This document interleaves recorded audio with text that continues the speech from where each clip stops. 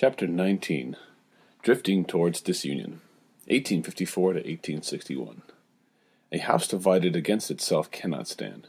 I believe this government cannot endure permanently half slave and half free. Abraham Lincoln, 1854. The slavery question continued to churn the cauldron of controversy throughout the 1850s. As moral temperatures rose, prospects for a peaceful political solution to the slavery issue simply evaporated. Kansas Territory erupted in violence between pro-slavery and anti-slavery factions in 1855. 2 years later, the Supreme Court's Dred Scott decision invalidated the Missouri Compromise of 1820, which had imposed a shaky lid on the slavery problem for more than a generation. Attitudes on both sides progressively hardened. When, in 1860, the newly formed Republican Party nominated for president Abraham Lincoln, an outspoken opponent of the further expansion of slavery, the stage was set for all-out civil war.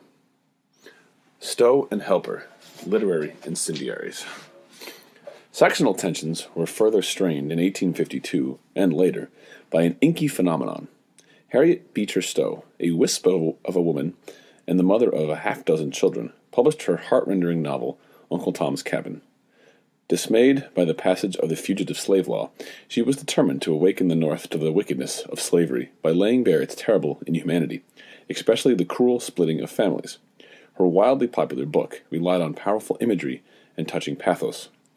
God wrote it, she explained in later years, a reminder that the deeper sources of her anti-slavery sentiment lay in the evangelical religious crusades of the Second Great Awakening. The success of the novel, at home and abroad, was sensational. Several 100,000 copies were published in the first year, and the total soon ran into the millions as the tale was translated into more than a score of languages. It was also put on the stage in Tom shows for lengthy runs.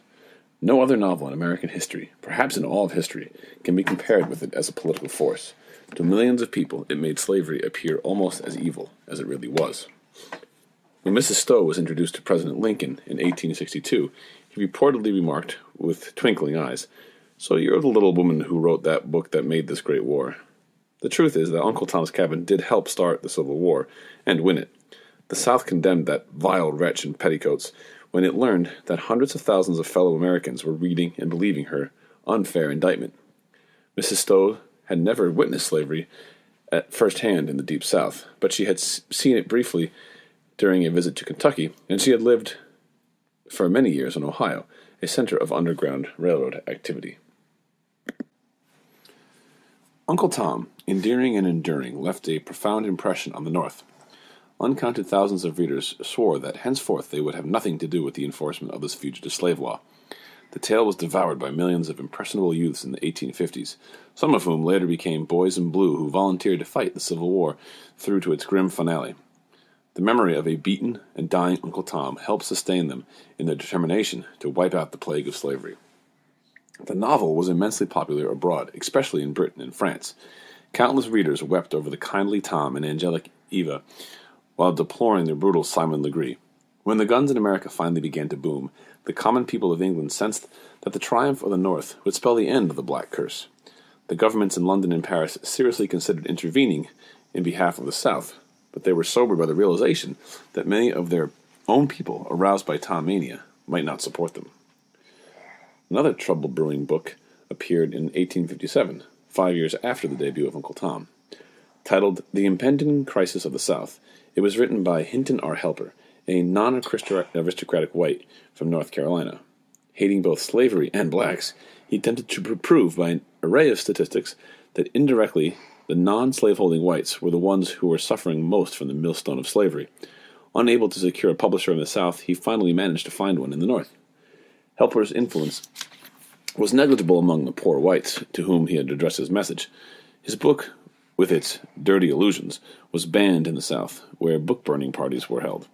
But in the North, untold thousands of copies, many in condensed form, were distributed as campaign literature by Republicans. Southerners were further embittered when they learned that their northern brethren were spreading these wicked lies. Thus did Southerners, reacting much as they did to Uncle Tom's Cabin, become increasingly unwilling to sleep under the same federal roof with their hostile Yankee bedfellows. The North-South contest for Kansas. The rolling plains of Kansas had meanwhile been providing an example of the worst possible workings of popular sovereignty, although admittedly under abnormal conditions.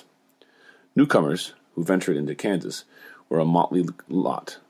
Most of the Northerners were just ordinary westward-moving pioneers in search of richer lands behind the sunset. But a small part of the inflow was financed by groups of Northern abolitionists or free soilers.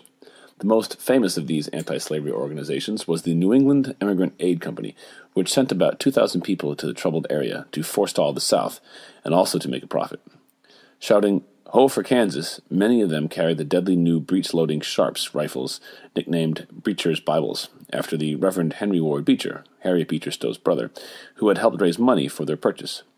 Many of the Kansas-bound pioneers sang Whittier's marching song in 1854. "We crossed the prairies as of old, the pilgrims crossed the sea, to make the West as they the East, the homestead of the free."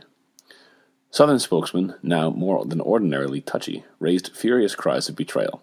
They had supported the Kansas-Nebraska scheme of Douglas with the unspoken understanding that Kansas would be the slave and Nebraska would be free. The northern Nebraskals, alleged by foul means, were now apparently out to abolitionize both Kansas and Nebraska. A few southern hotheads, quick to respond in kind, attempted to assist small groups of well-armed slave owners to Kansas. Some carried banners proclaiming, "Let Yankees tremble, abolitionists fall, our motto is, give Southern rights to all." But planting blacks on Kansas soil was a losing game. Slaves were valuable and volatile property, and foolish indeed were owners who would take them where bullets were flying and where the soil might be voted under free popular sovereignty. The census of 1860 found only 2 slaves among 107,000 souls in all of Kansas Territory, and only 15 in Nebraska. There were much truth in the charge that the whole quarrel over slavery in the territories revolved around an imaginary Negro in an impossible place.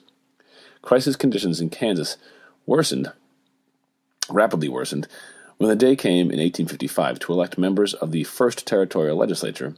Pro-slavery border ruffians poured in from Missouri to vote early and often. The slavery supporters triumphed and then set up their own puppet government at Shawnee Mission. The Free Soilers, unable to stomach this fraudulent conspiracy, established an extra-legal regime of their own in Topeka. The confused Kansans thus had their choice between 2 governments, one based on fraud, the other on illegality. Tensions mounted as settlers also feuded over conflicting land claims. The breaking point came in 1856 when a gang of pro-slavery raiders, alleging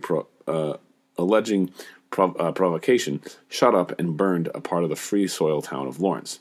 This outrage was but the prelude to a bloodier tragedy. Kansas in convulsion.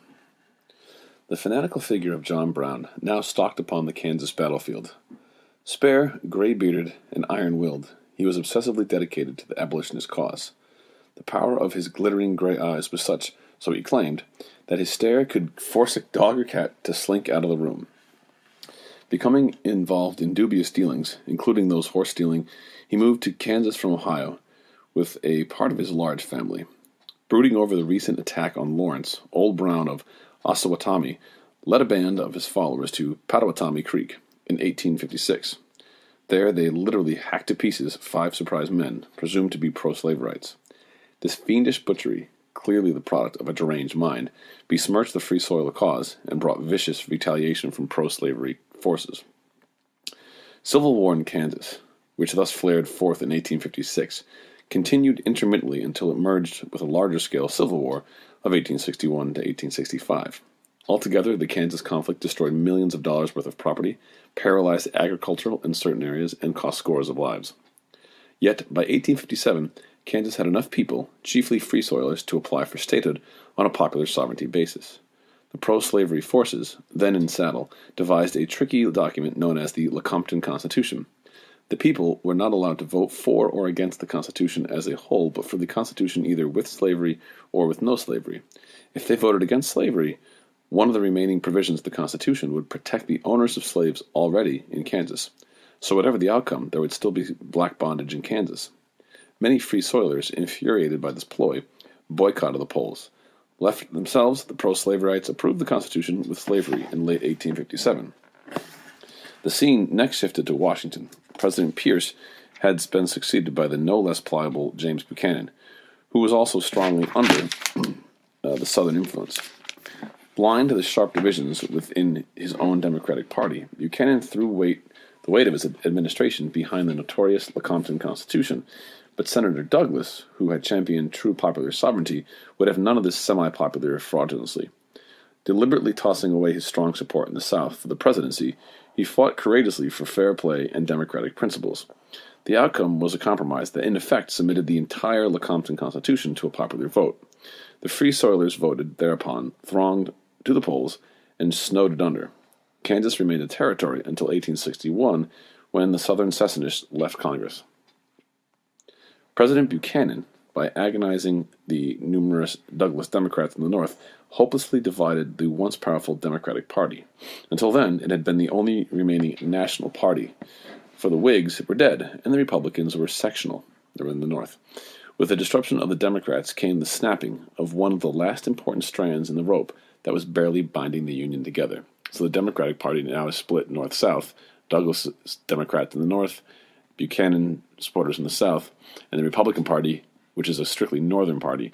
So now you don't have any more national parties binding the North and South together, mostly because of Kansas.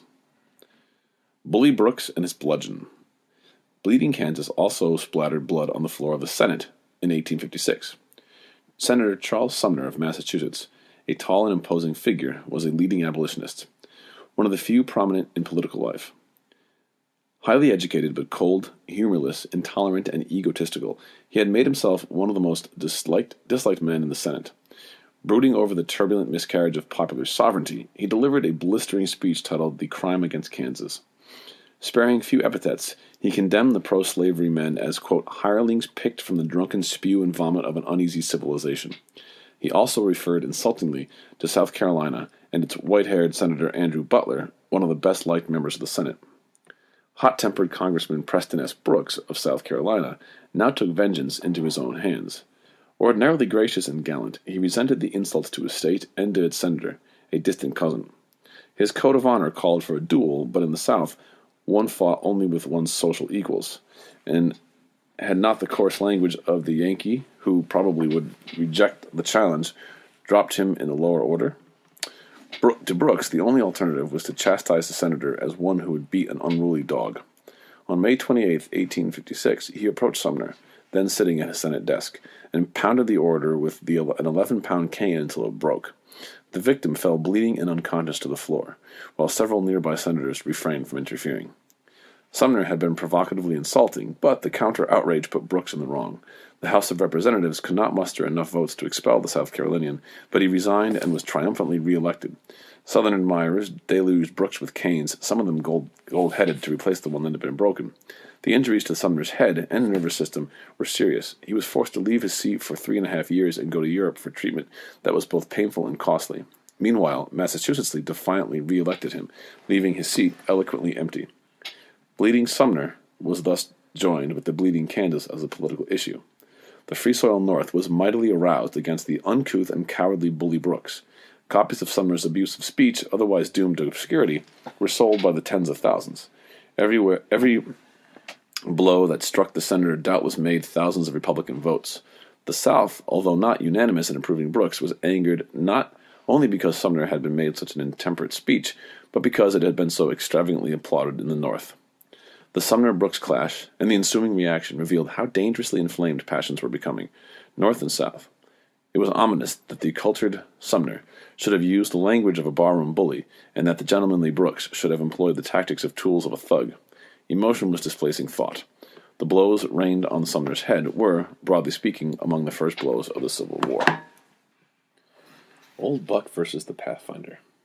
With bullets whining in Kansas, the Democrats met in Cincinnati to nominate their presidential standard-bearer of 1856. They shied away from both the weak-kneed President Pierce and the dynamic Douglas. Each was too indelibly tainted by the Kansas-Nebraska Act.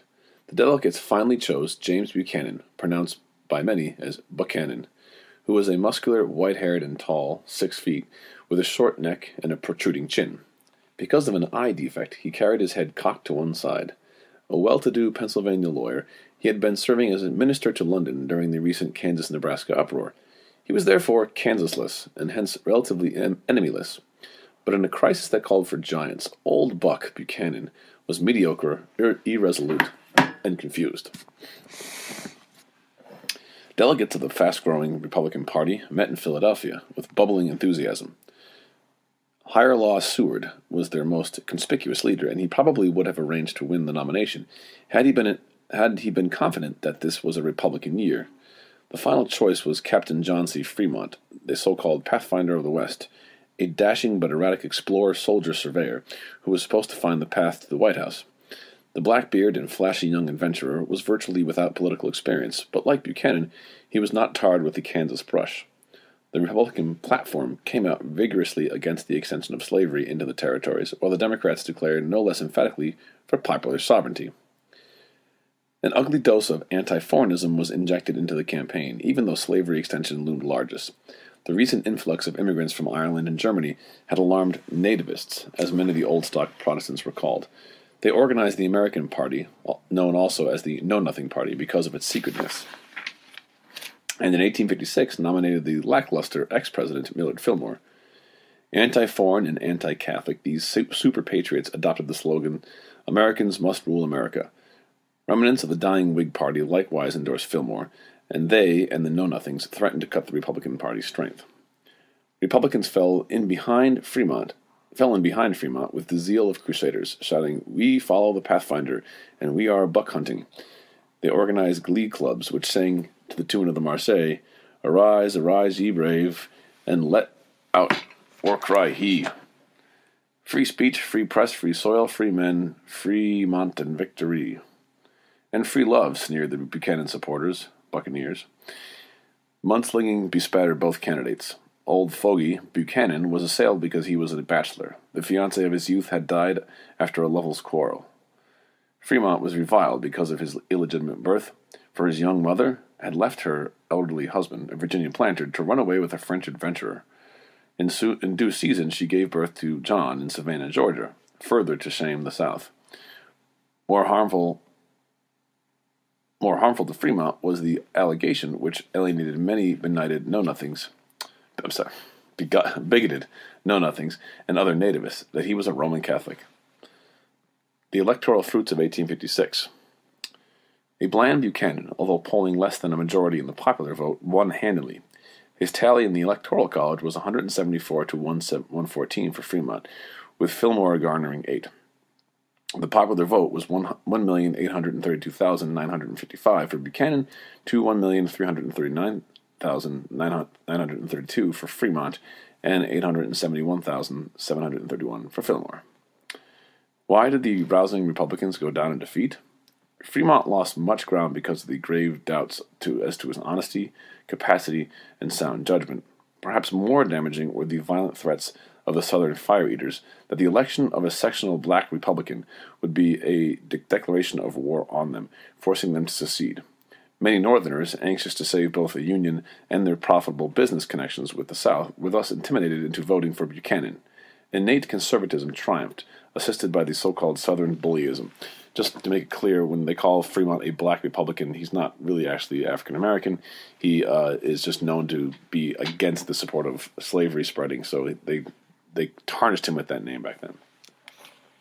It was probably fortunate for the Union that secession and Civil War did not come in 1856, following a Republican victory. Fremont, an ill-balanced and second-rate figure, was no Abraham Lincoln, and in 1856 the North was more willing to let the South depart in peace than in 1860. Dramatic events from 1856 to 1860 were to arouse hundreds of thousands of still apathetic Northerners to a fighting pitch. Yet the Republicans in 1856 could rightfully claim a victorious defeat. The new party, a mere 2-year-old toddler, had made an astonishing showing against the well-oiled Democratic machine. Whittier exulted, "Then sound again the bugles, call the muster roll anew. If months have well-nigh won the field, what may not 4 years do?" The election of 1856 cast a long shadow forward, and politicians, North and South, peered anxiously towards 1860. The Dred Scott bombshell. The Dred Scott decision, handed down by the Supreme Court on March 6, 1856, abruptly ended the 2-day presidential honeymoon of the unlucky bachelor James Buchanan. The pronouncement was one of the opening paper gun blasts of the Civil War. Basically, the case was simple. Dred Scott, a black slave, had lived with his master for 5 years in Illinois and Wisconsin Territory. Backed by interested abolitionists, he sued for freedom on the basis of his long residence on free soil. The Supreme Court proceeded to twist a simple legal case into a complex political issue. It ruled, not surprisingly, that Dred Scott was a black slave and not a citizen, and hence could not sue in federal courts. The tribunal could then have thrown out the case on these technical grounds alone, but a majority decided to go further, under the leadership of the emaciated Chief Justice Taney from the slave state of Maryland. A sweeping judgment on the larger issue of slavery in the territories seemed desirable, particularly to forestall arguments by two free soil justices who were preparing dissenting opinions. The pro-slavery majority evidently hoped in this way to lay the odious question to rest. Taney's thunderclap rocked the free soilers back on their heels. A majority of the court decreed that because a slave was a private property, he or she could be taken into any territory and legally held there in slavery. The reasoning was that the Fifth Amendment made clearly forbade Congress to deprive people of their property without due process of law. The court, to be consistent, went further. The Missouri Compromise, banning slavery north of the 3630 line, had been repealed 3 years earlier by the Kansas-Nebraska Act, but its spirit was still venerated in the North. Now the court ruled that the Compromise of 1820 had been unconstitutional all along. Congress had no power to ban slavery from territories, regardless even of what the territorial legislators themselves might want. Southerners were delighted with this unexpected victory. Champions of popular sovereignty were aghast, including Senator Douglas and a host of Northern Democrats. Another lethal wedge was thus driven between the Northern and Southern wings of the once united Democratic Party. Foes of slavery extension, especially the Republicans, were infuriated by the Dred Scott decision. Their chief rallying cry had been the banishing of bondage from the territories. They now insisted that the ruling of the Supreme Court was merely an opinion, not a decision, and no more binding than the views of the Southern Debating Society. Republican defiance of the exalted tribunal was intensified by an awareness that a majority of its members were Southerners and by the conviction that they had debased themselves, sullied the ermine by wallowing in the gutter of politics. Southerners, in turn, were inflamed by all this defiance. They began to wonder anew how much longer they could remain joined to a section that refused to honor the Supreme Court, to say nothing of the constitutional compact that had established it. So just a quick pause for my crew, anyway. After the 1856 election, they said that some things happened that made the North more willing to actually fight, and this was one of the things that enraged the North, was the Dred Scott decision, which said that as private property, slaves could be taken anywhere by their masters, including free states, which basically said that slavery could exist anywhere. There's another thing that happened that had a profound effect, probably, on Southern secession. The financial crash of 1857. Bitterness caused by the Dred Scott decision was deepened by hard times, which dampened a period of feverish prosperity. Late in 1856, a panic burst about Buchanan's harassed head. The storm was not so bad economically as the Panic of 1837, but psychologically it was probably the worst of the 19th century. What caused the crash? Importing California gold played its part by helping to inflate the currency. The demands of the Crimean War had overstimulated the growing of grain, while frenzied speculation in land and railroads had further ripped the economic fabric. When the collapse came, over 5,000 businesses failed within a year. Unemployment, accompanied by hunger meetings in urban areas, were widespread. Bread or death stated one desperate slogan. The North, including its grain growers, was hardest hit. The South, enjoying favorable cotton prices abroad, rode out the storm with flying colors. Panic conditions seemed further proof that cotton was king, and that its economic kingdom was stronger than that of the North. This fatal delusion helped drive the overconfident Southerners closer to a shooting showdown. Financial distress in the North, especially in the agriculture, gave a new vigor to the demand for free farms of 160 acres from the public domain. For several decades, interested groups have been urging the federal government to abandon its ancient policy of selling the land for revenue. Instead, the argument ran, acreage should be given outright to the sturdy pioneers as a reward for risking health and life to develop it. A scheme to make outright gifts of homesteads encountered two-pronged opposition. Eastern industrialists had long been unfriendly to free land. Some of them feared that their underpaid workers would be drained off to the west. The South was even more bitterly opposed, partly because gang labor slavery could not flourish on a mere 160 acres. Free farms would merely fill up the territories with more rapidly with free soilers and further tip the political balance against the South. In 1860, after years of debate, Congress finally passed a Homestead Act, one that made public lands available at a nominal sum of 25 cents an acre. But the Homestead Act was stabbed to death by the veto pen of President Buchanan, near whose elbow sat leading Southern sympathizers. The Panic of 1857 also created a clamor for higher tariff rates. Several months before the crash, Congress, embarrassed by a large Treasury surplus, had enacted the Tariff of 1857. The new law, responding to pressures from the South, reduced the duties down to about 20% on dutiable goods, the lowest point since the War of 1812.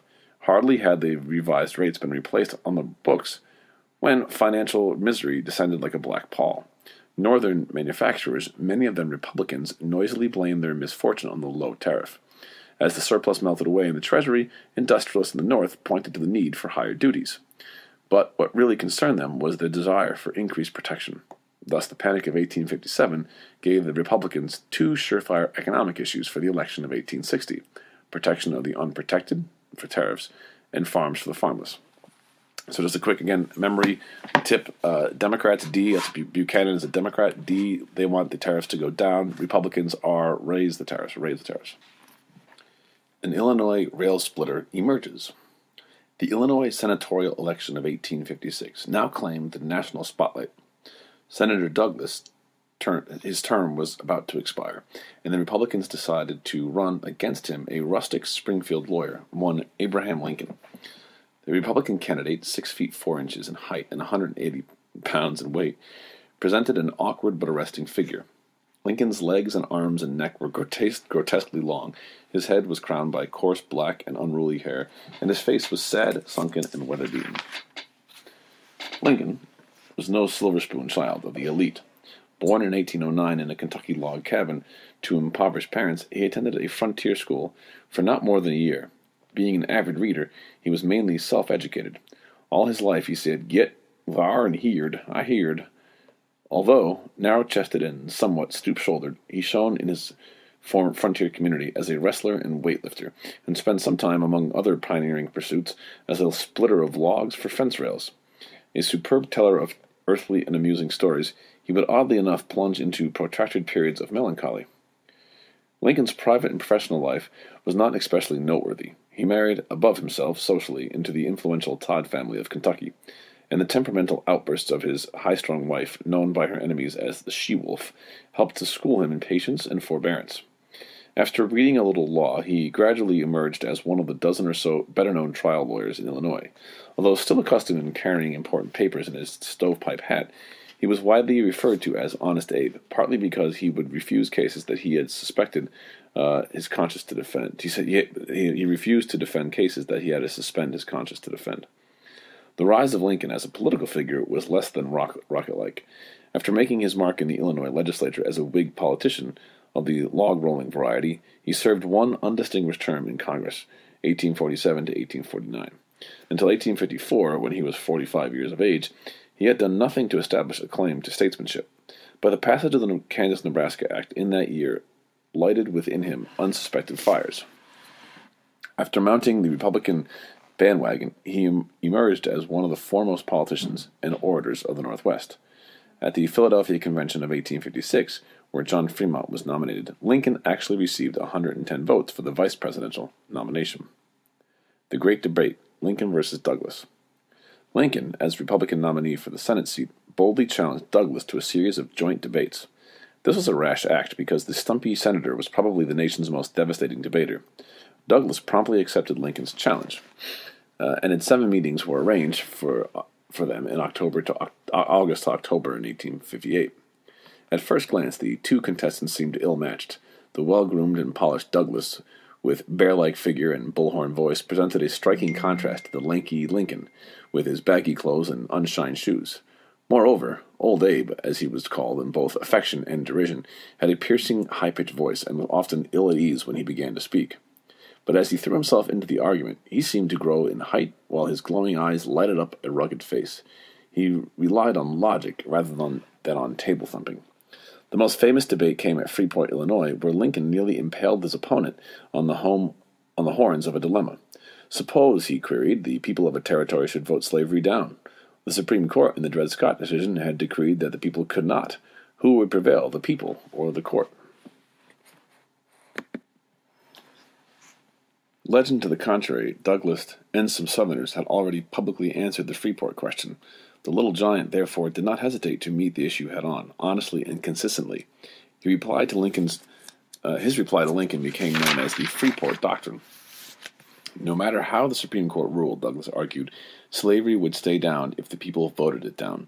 Laws to protect slavery would have to be passed by the territorial legislators. These would not be forthcoming in the absence of a popular approval, and black bondage would soon disappear. Douglas, in truth, had American history on his side.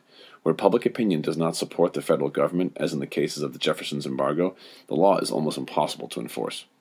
The upshot was that the Douglas defeated Lincoln for the Senate seat. The little giant's loyalty to popular sovereignty, which still had a powerful appeal in Illinois, probably was decisive. Senators were then chosen by state legislators, and in the general election that followed the debates, more pro-Douglas members were elected than pro-Lincoln members. Yet, thanks to inequitable apportionment, the districts carried by Douglas's supporters represented a smaller population than those carried by Lincoln supporters. Honest Abe thus won a clear moral victory.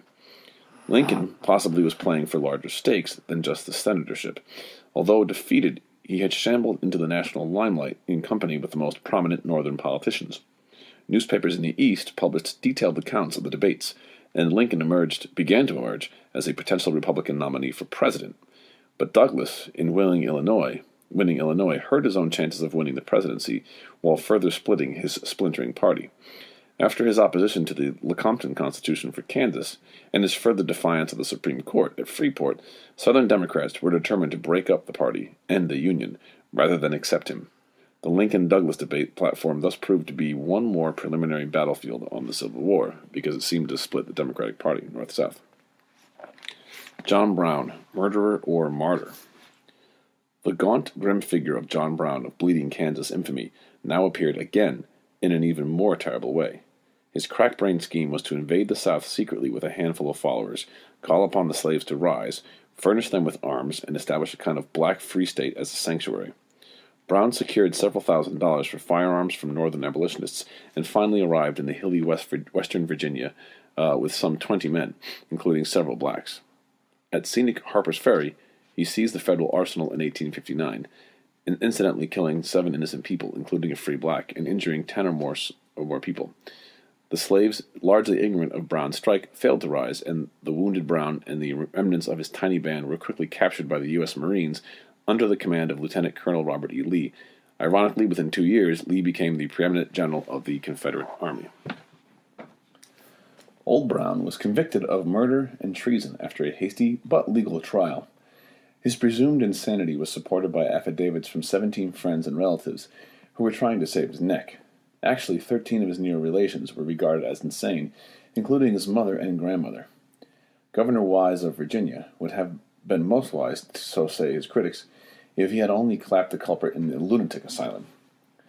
But Brown, God's angry man, was given every opportunity to pose and to enjoy martyrdom. Though probably of unsound mind, he was clever enough to see that he was worth much more to the abolitionist cause dangling from a rope than in any other way. His demeanor during the trial was dignified and courageous. His last words, "This is a beautiful country," were to become legendary, and he marched up the scaffold steps without flinching. His conduct was so exemplary, his devotion to freedom so inflexible, that he took on an exalted character, however deplorable his previous record may have been.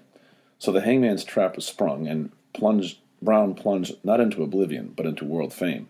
A memorable marching song of the impending Civil War ran, "John Brown's body lies a-mouldering in the grave. His soul is marching on."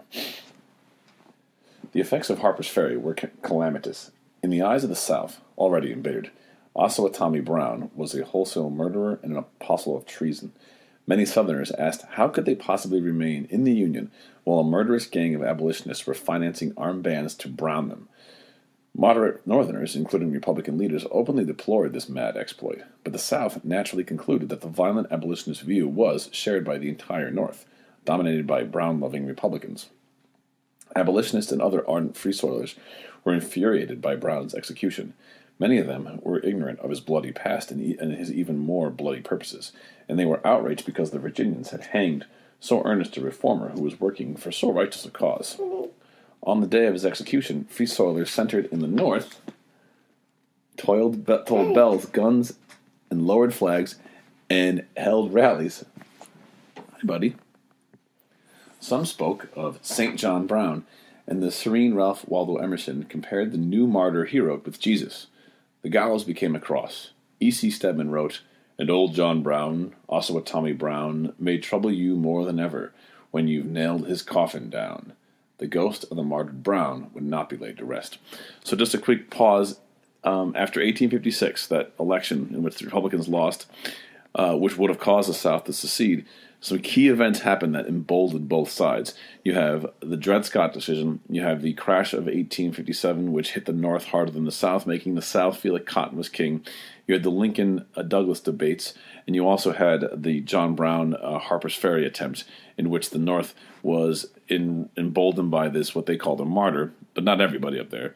Some, again, moderates thought he was crazy, and the South, which made looked at John Brown and the North as all united against them violently. The disruption of the Democrats. Beyond question, the presidential election of 1860 was the most fateful in American history. On it hung the issue of peace or civil war. Deeply divided, the Democrats met in Charleston, South Carolina, with Douglas the leading candidate of the northern wing of the party. But the Southern fire-eaters regarded him as a traitor as a result of his unpopular stand on the Lecompton Constitution and the Freeport Doctrine. After a bitter wrangle over the platform, the delegates from most of the Cotton states walked out. When the remainder could not scrape together the necessary two-thirds vote for Douglas, the entire body dissolved. The first tragic secession was the secession of Southerners from the Democratic National Convention. Departure was becoming habit-forming. The Democrats tried again in Baltimore. This time, the Douglas Democrats, chiefly from the North, were firmly in the saddle. Many of the Cotton State delegates again took a walk, and the rest of the convention enthusiastically nominated their hero. The platform came out squarely for popular sovereignty and as a sop to the South against obstruction of the fugitive slave law by the states. Angered Southern Democrats promptly organized a rival convention in Baltimore in which many of the northern states were unrepresented. They selected as their leader the stern-jawed Vice President John C. Breckinridge, a man of moderate views from the border state of Kentucky. The platform favored the extension of slavery into the territories and an annexation of slave-populated Cuba. A middle-of-the-road group, fearing for the Union, hastily organized the Constitutional Union Party, sneered at as the Do-Nothing or Old Gentlemen's Party. It consisted mainly of former Whigs and Know-Nothings, a veritable gathering of graybeards. Desperately anxious to elect a compromise candidate, they met in Baltimore and nominated for the presidency John Bell of Tennessee. They went into a battle ringing handbells for Bell and waving handbills for the Union, the Constitution, and the enforcement of the laws. A rail splitter splits the Union. Elated Republicans were presented with a heaven-sent opportunity. Scenting victory in the breeze as their opponents split hopelessly, they gathered in Chicago in a huge box-like wooden structure called the Wigwam. William H. Seward was by far the best known of the contenders, but his radical utterances, including his irrepressible conflict speech at Rochester in 1858, had ruined his prospects. His numerous enemies coined the slogan, "Success rather than Seward." Lincoln, the favorite son of Illinois, was definitely a Mr. Second Best, but he was a stronger candidate because he had made fewer enemies. Overtaking Seward on the third ballot, he was nominated amid scenes of wild excitement. The Republican platform had a seductive appeal for just about every important non-Southern group. For the Free Soilers, non-extension of slavery, number 1. For the Northern manufacturers, 2, a protective tariff. For the immigrants, no abridgment of rights. For the Northwest, a Pacific Railroad. For the West, internal improvements at federal expense. And for the farmers, free homesteads from the public domain. Alluring slogans included, "Vote yourself a farm," and "Land for the landless." So just to pause, the Republican ticket was non-extension of slavery. Notice, not abolition, not getting rid of slavery, just non-extension of slavery, 1. A protective tariff, 2. 3. Rights for immigrants. 4. A Pacific Railroad for the West, and internal improvements, and free homesteads for the public domain for the farmers. Southern secessionists promptly served notice that the election of the Baboon Lincoln, the abolitionist rail splitter, would split the Union. In fact, Honest Abe, though hating slavery, was no outright abolitionist. As late as February 1865, he was inclined to favor cash compensation to the owners of freed slaves, but for the time being, he saw fit, perhaps mistakenly, to issue no statements to quiet Southern fears. He had already put himself on record, and fresh statements might stir up fresh antagonisms. As the election campaign ground noisily forward, Lincoln's enthusiasts staged roaring rallies and parades, complete with pitch-dripping torches and oilskin capes. They extolled High Old Abe, the woodchopper of the West, and the Little Giant Killer, while groaning dismally for poor little Doug. Enthusiastic Little Giants and Little Dougs retorted with, "We want a statesman, not a rail splitter," as president. Douglas himself waged a vigorous speaking campaign, even in the South, and threatened to put the hemp on his own hands around the neck of the first secessionists. The returns, breathlessly awaited, proclaimed a sweeping victory for Lincoln. The electoral upheaval of 1860. Awkward Abe Lincoln had run a curious race. To a greater degree than any other holder of the nation's highest office, except John Quincy Adams, he was a minority president. 60% of the voters preferred some other candidate. He was also a sectional president, for in 10 southern states where he was not allowed on the ballot, he polled no popular votes. The election of 1860 was virtually two elections, one in the North and the other in the South. South Carolinians rejoiced over Lincoln's victory. They now had their excuse to secede. In winning the North, the rail splitter had split off the South. Douglas, though scraping together only 12 electoral votes, made an impressive showing. Boldly breaking with tradition, he campaigned energetically for himself. Presidential candidates customarily maintain a dignified silence. He drew important strength from all sections and ranked a fairly close second in the popular vote column. In fact, the Douglas Democrats and the Breckinridge Democrats together amassed 365,476 more votes than did Lincoln. A myth persists that if the Democrats had only united behind Douglas, they would have triumphed. Yet the cold figures tell a different story. Even if the Little Giant had received all the electoral votes cast for all three of Lincoln's opponents, the rail splitter would have won, 169 to 134, instead of 180 to 123. Lincoln still would have carried the populous states of the North and the Northwest. On the other hand, if the Democrats had not broken up, they could have entered the campaign with higher enthusiasm and better organization, and they might have won. Significantly, the verdict of the ballot box did not indicate a strong sentiment for secession. Breckinridge, while favoring the extension of slavery, was no disunionist. Although the candidate of the fire eaters in the slave states, he polled fewer than the combined strength of his opponents, Douglas and Bell. He even failed to carry his own Kentucky. Yet the South, despite its electoral defeat, was not badly off. It still had 5-4 majority on the Supreme Court. Although the Republicans had elected Lincoln, they controlled neither the Senate nor the House of Representatives. The federal government could not touch slavery in those states where it existed, except by a constitutional amendment, and such an amendment could be defeated by 1/4 of the states. The 15 slave states numbered nearly one-half the total, a fact not fully appreciated by Southern firebrands. So the South wasn't in bad shape, despite the fact that Lincoln had won the election. The secession exodus. But a tragic chain reaction of secession now began to erupt. South Carolina, which had threatened to go out if the sectional Lincoln came in, was as good as its word. 4 days after the election of the Illinois Baboon by insulting majorities, its legislature voted unanimously to call a special convention. Meeting at Charleston in December of 1860, South Carolina unanimously voted to secede. During the next 6 weeks, 6 other states of the lower South, though somewhat less united, followed a leader over the precipice. Alabama, Mississippi, Florida, Georgia, Louisiana, and Texas. 4 more were to join them later, bringing the total to 11. With the eyes of destiny upon them, the 7 seceders, formally meeting at Montgomery, Alabama, in February 1861, created a government known as the Confederate States of America. As their president, they chose Jefferson Davis, a dignified and austere recent member of the U.S. Senate from Mississippi. He was a West Pointer and a former cabinet member with wide military and administrative experience, but he suffered from chronic ill health as well as from a frustrated ambition to be a Napoleonic strategist. The crisis, already critical enough, was deepened by the lame duck interlude. Lincoln, although elected president in November of 1860, could not take office until 4 months later, March 4th, 1861. During this period of protracted uncertainty, when he was still a private citizen in Illinois, 7 of the 11 deserting states pulled out of the Union.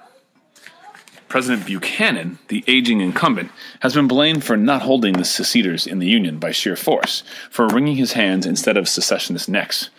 Never a vigorous man and habitually conservative, he was now nearly 70, and although devoted to the Union, he was surrounded by pro-Southern advisers. As an able lawyer wedded to the Constitution, he did not believe that the Southern states could legally secede, yet he could find no authority in the Constitution from stopping them with guns. "Oh, for 1 hour of Jackson," cried the advocates of the strong-arm tactics. But Old Buck, Buchanan, was not Old Hickory, and he was faced with a far more complex and serious problem. One important reason why he did not resort to force was that the tiny standing army of some 15,000 men, then widely scattered, was urgently needed to control the Indians in the West. Public opinion in the North at that time was far from willing to unsheath the sword. Fighting would merely shatter all prospects of adjustment, and until the guns began to boom, there was still a flickering hope of reconciliation rather than a contested divorce. The weakness lay not so much in Buchanan as in the Constitution and in the Union itself. Ironically, when Lincoln became president in March, he essentially continued Buchanan's wait-and-see policy. The collapse of compromise.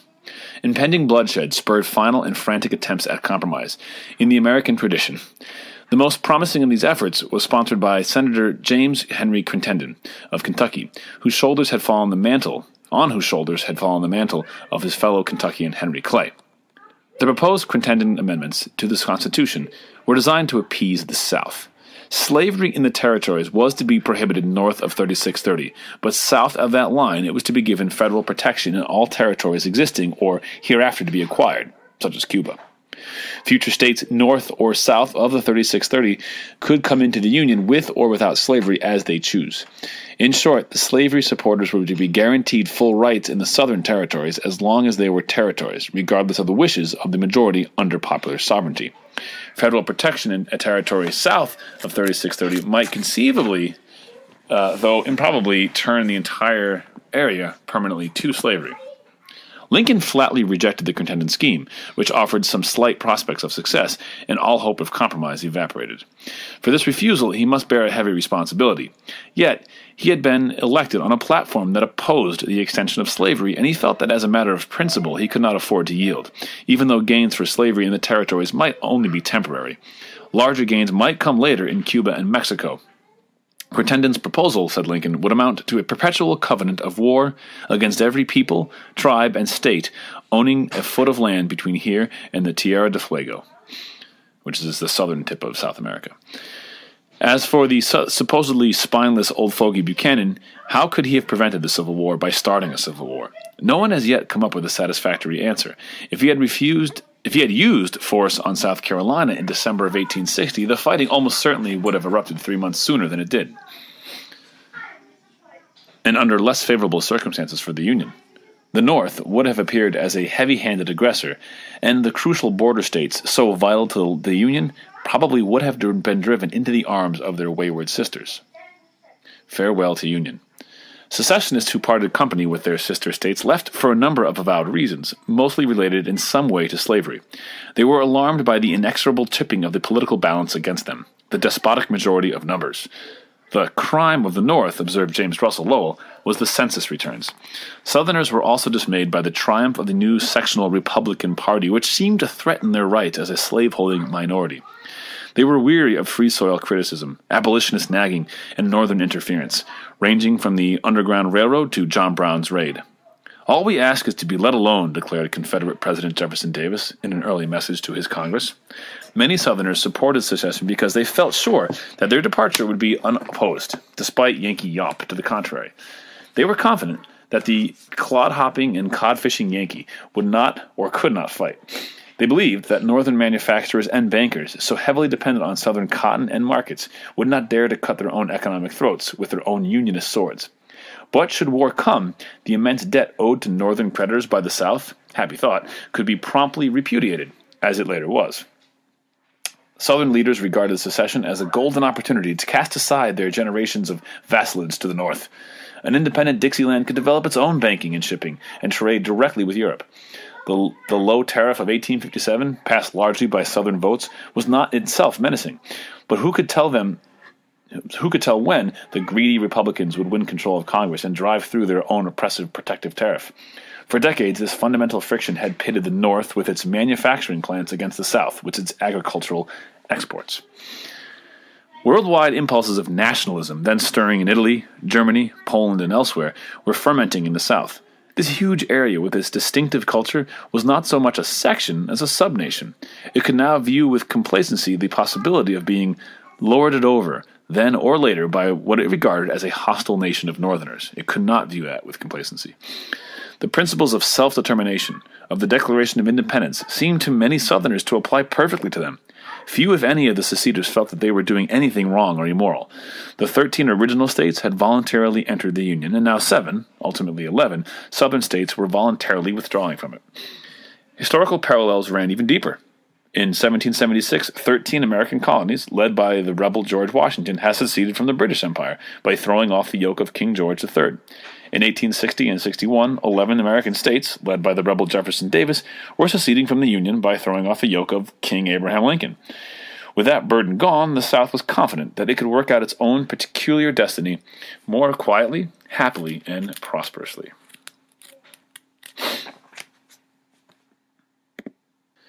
Varying viewpoints. The Civil War, repressible or irrepressible? Few topics have generated as much controversy among American historians as the causes of the Civil War.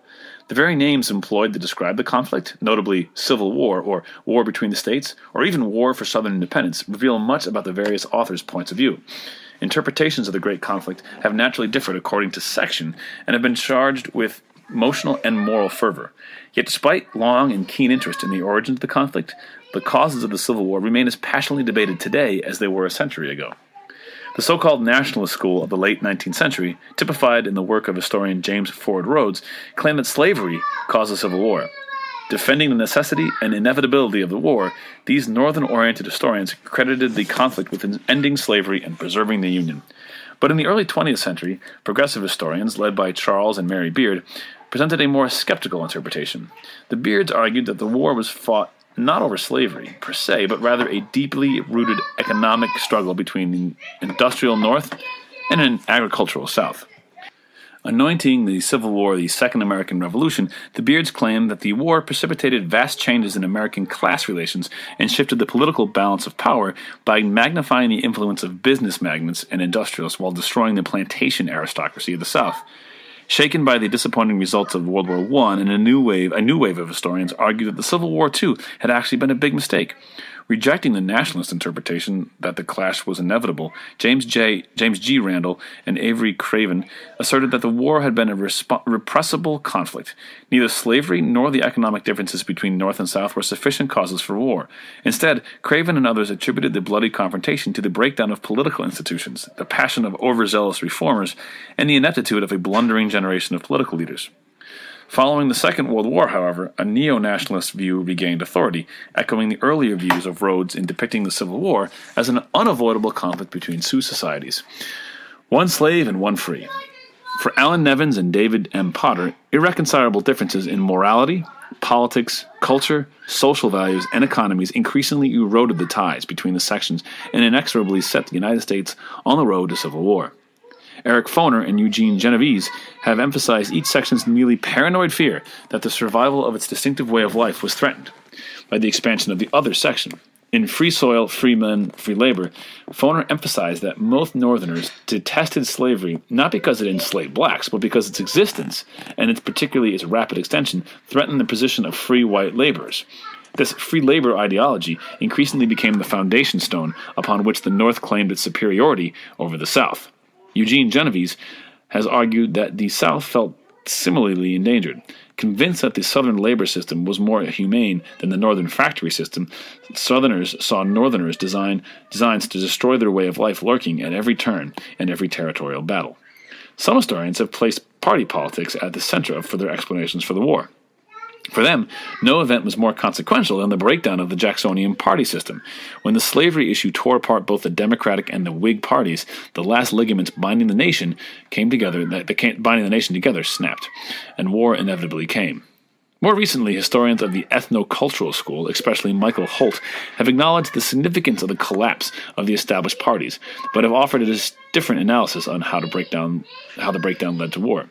They note that the two great national parties before the 1850s focused attention on issues such as the tariff, banking, and internal improvements, thereby muting sectional differences over slavery. According to this argument, the erosion of the traditional party system is blamed not on growing differences over slavery, but on a temporary consensus between the two parties in the 1850s on almost all national issues other than slavery. In this peculiar political atmosphere, the slavery issue rose to the fore, encouraging the emergence of Republicans in the North and secessionists in the South. In the absence of regular, national two-party conflict over economic issues, purely regional parties like the Republicans coalesced. They identified their opponents not simply as competitors for power, but as threats to their way of life and even to the Republic itself.